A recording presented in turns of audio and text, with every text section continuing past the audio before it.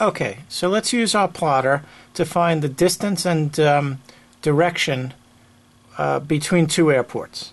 And let's say we're going to start a flight at Coeur d'Alene, which is in section 2, right there.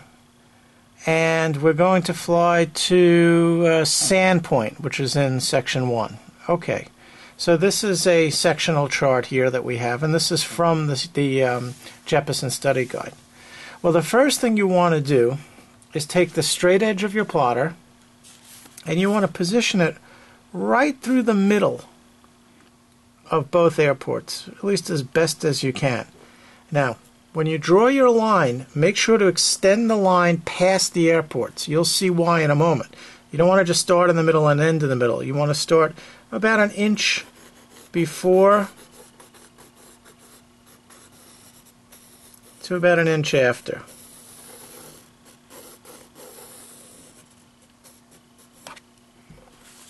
So I now have a line between the two airports. Now I want to measure the distance right along the line from the center of one airport to the center of the other airport, and you want to use your plotter. And remember, you want to use the nautical scale that is on the sectional, can you read that? The sectional scale. This is the sectional side.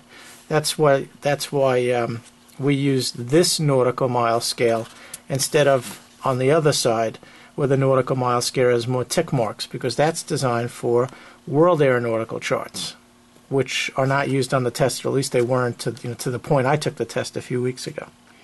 So you can see that the nautical mile scale begins right there. So what I'm going to do is I'm going to put it right in the middle of one airport and then run it through and look to the middle of the other airport. So it looks like it ends right about there. So it's 30, 31, 32, about 33 nautical miles between the two airports. So I write down on the side distance equals 31 to 33 nautical miles.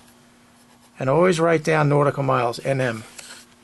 Now, you have the distance between them, but now you want to know in degrees what direction you have to go in to fly from Coeur d'Alene to Sandpoint. And you can see it's roughly northeast.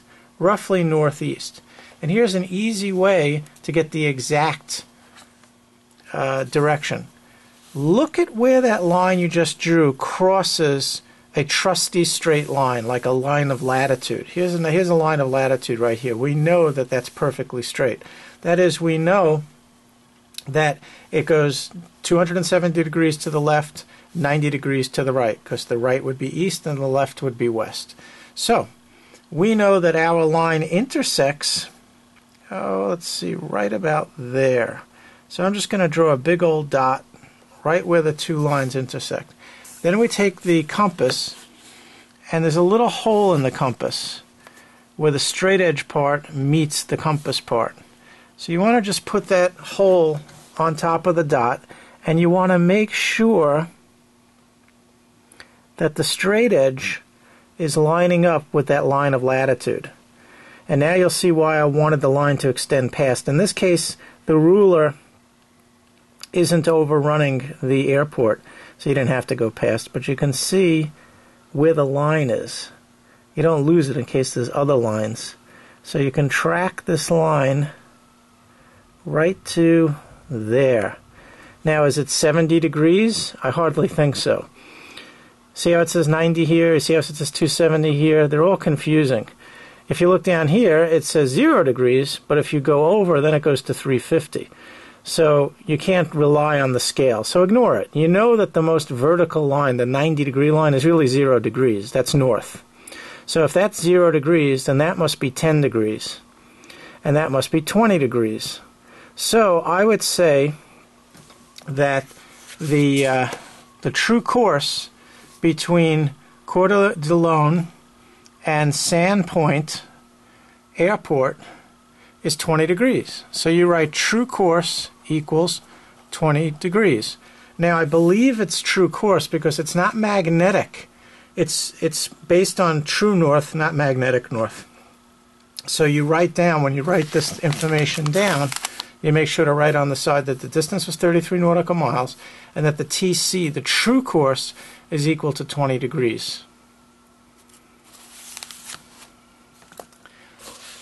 And that's how you use your plotter. Next, I'll show you how it's used in an actual example from the test.